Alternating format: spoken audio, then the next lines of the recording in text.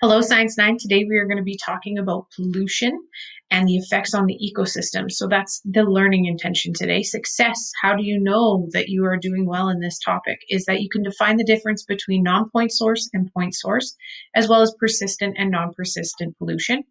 Understanding what the word bioindicator species means, explaining factors that affect the health of a water system, as well as understanding how to use bioindicators to determine the healthiness of an ecosystem. So we're going to start. This is not in the copy of notes I've given you. This is just a general aside. So we're going to just start with a general understanding of pollution and pollutant. So pollutant is the material that will cause harm to a living organism, where pollution is the alteration of the environment producing a condition that is harmful to living things. So what we say here is pollution is an effect of pollutants. Okay, so when we use the word pollution, we're saying there's something that is causing that pollution. So just keep that in mind as we're running through this. So the first little bit of notes we're going to talk about is you have a chart, and you're going to fill in your chart for me on my copy of notes that talk about non-persistent and persistent types of pollution. So non-persistent is something you may not have heard anyone say yet, but essentially what it means is it can be broken down by natural processes. Things like bacteria, different types of chemical reactions, they can break down those different types of pollutants, and they actually can go back into the environment. Now, sometimes they have a negative effect on the environment, but they're in now a more broken down form. So in your chart, please define non-persistent and then put the examples beside it. So definition can be broken down. Examples are things like sewage and fertilizer. You may remember me saying the word persistent when I talked about DDT. DDT is a persistent pesticide, so it means it breaks down really slow, or it doesn't break down at all. It stays in its chemical form. So that's really bad because if it's not breaking down, it can become very toxic in the environment.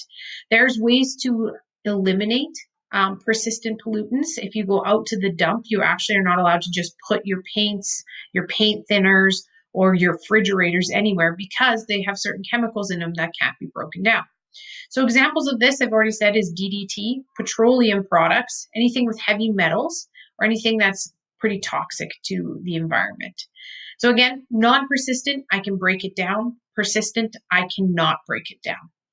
So that's going to lead us into where do these types of pollutions come from? How does it actually occur? So at the bottom of my note package, you're going to find something called a point source pollution.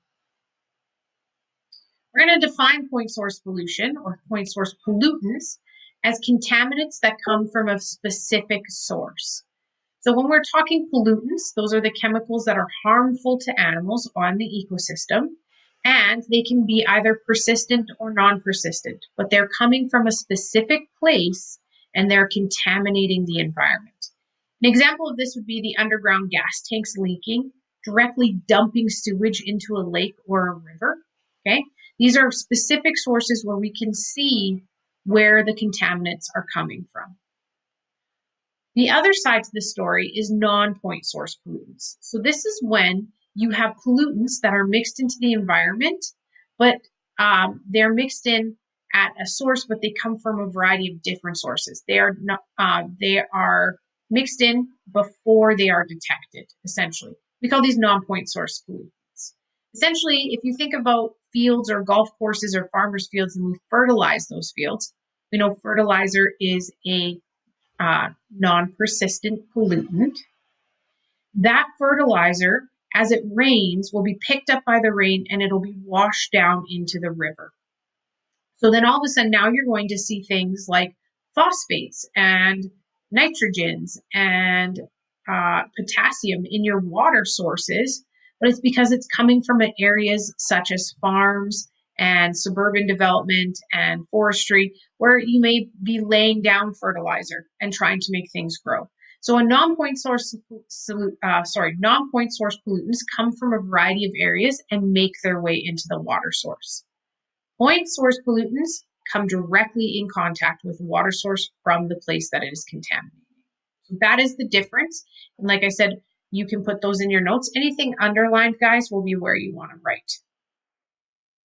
So what this leads us into is just below in my notes under the chart of persistent and non-persistent, there's some fill in the blanks. So most pollution lowers the ability of an environment to support life. We know this. Pollution is not good. We're going to specifically talk about when we mix a pollutant in with water, what happens. And often it's causing oxygen or dissolved oxygen to decrease. When you decrease dissolved oxygen, you decrease the types of variety of organisms found in those lakes, ponds, rivers, whatever. So back to topic 1, unit 1, I should say, it creates less biodiversity. Remember, biodiversity is the variety of organisms found in an ecosystem. If you add a pollutant in and it's causing oxygen to be lowered in a lake or in a pond, all of a sudden things are going to start dying and you're going to have less biodiversity.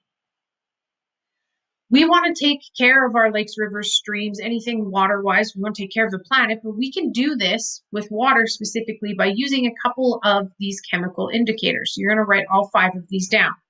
Okay, we can actually measure the amount of oxygen that's found in water. We call that dissolved oxygen through tests. We can also look at dissolved carbon dioxide. We really want high levels of dissolved oxygen, but really low levels of dissolved carbon dioxide. Carbon dioxide is a waste product for living animals, such as ourselves or any other animal. We breathe it out. High levels of it is actually toxic, especially within your body.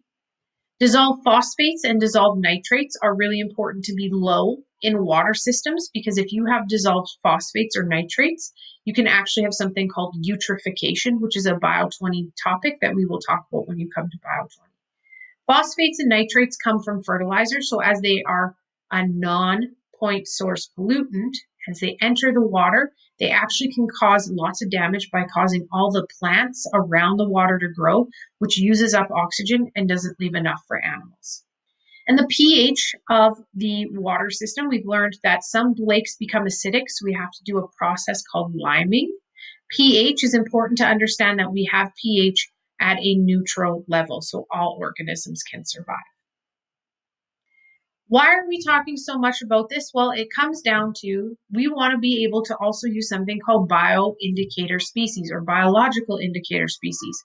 Chemical indicators are great, but you actually have to go and test and you have to grab all the material and use. You can use your eyes to see how healthy a system is by using something called bioindicator species. They are essentially species found in a water system that tell you how healthy the ecosystem is. The most useful are actually something called macroinvertebrates. Essentially, they're tiny, but they're visible to the eye, and they don't have backbones. So think bugs, essentially, okay? So if you were to go down to King Coulee and go to the creek that runs through King Coulee and capture a bunch of different bugs that you find there, you can actually classify them and say, hey, these need lots of oxygen to live here, or these don't, and you can actually tell how healthy your water system is. An example of one that we would see around Canada are trout and perch, which are a type of fish. They're a fish that lives only in clean water. They need lots and lots of oxygen. So if you're fishing at a lake that has lots of perch, you know that lake is really healthy with a lot of dissolved oxygen. If you're fishing at a lake with no perch and no trout whatsoever, it could indicate that the dissolved oxygen levels are a little low and that pollutants are present. So you can write this down under the example underneath biological indicators. I've been talking a lot about oxygen levels, okay, and how there's things that indicate oxygen levels, but we can actually increase and decrease oxygen levels within water by doing a couple different things. Please write all of these down in your notes. We can increase oxygen level by making sure the water is cool and cold. So by making sure we're not adding in any heat to that water, we can keep the oxygen levels up. Aeration or turbid water. Those are maybe words you're not recognizing. Essentially, guys, it's this stuff right here. When water gets turned up, when water gets mixed around. So if you have a very fast flowing, rapid, that hits lots of bumps and turns, that's aeration or turbid water. And it's also important that plants are available to increase oxygen levels because plants go through photosynthesis. Photosynthesis gives off oxygen. So if you have plants in your water system, you're getting oxygen inputted into there. The opposite would be hot water having tons and tons of organisms that give off carbon dioxide instead of oxygen, and then eutrophication, which is that word I talked about with phosphates and nitrates. So it's important to understand how to increase the oxygen levels but it's also important to understand how it could be decreased. This is going to lead us now into, guys, talking about those bioindicator species. So you actually have a chart in your notes for me, and if not, it is posted in your textbook, that shows a variety of organisms that live in good quality water, moderate quality water, and poor quality water. I'm going to pose these two questions to you, and I want you to answer them before we move on. So will organisms that indicate poor water quality be found in water of an oxygen concentration of 9 parts per million? What that means is if you have a macroinvertebrate that lives in really bad water, do you think you could find it in very clean water? Also, how about organisms with really good quality water? So they live in really high oxygen content. Will they be found in really poor oxygen content water? So I want you to answer both of these and then hear the answer in the next couple slides.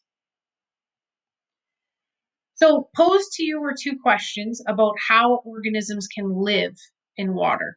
If it's a good quality water, could bad quality organisms live in it, and vice versa?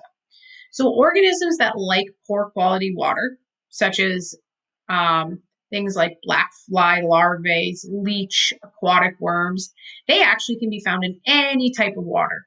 They like poor quality water. They can thrive in poor quality water, but they're okay with good quality water too. So if you're a poor quality water organism, you like it all. However, if your organism is a bioindicator species of a good quality water, so like perch or trout, or a stonefly nymph, or a water penny beetle, if you like really clean water, you're not going to be found in really poor quality water. Okay, you only like clean water. So that's what this beautiful picture is showing, is here's my clean zone, and look at all of the biodiversity that is found in my clean zone. As my tolerance becomes lower, as my pollutants become higher, my tolerance becomes lower. And all of a sudden, you're looking at a very unhealthy system with very little biodiversity. None of these clean living animals will live over here. But you will notice that some of the non-clean living animals can kind of float their ways this way. Okay? And that's just meaning that poor quality water, the organisms that live in it, can live in a variety of situations. So tomorrow we are going to work with these ideas and do an activity. If you have questions or concerns, please let me know.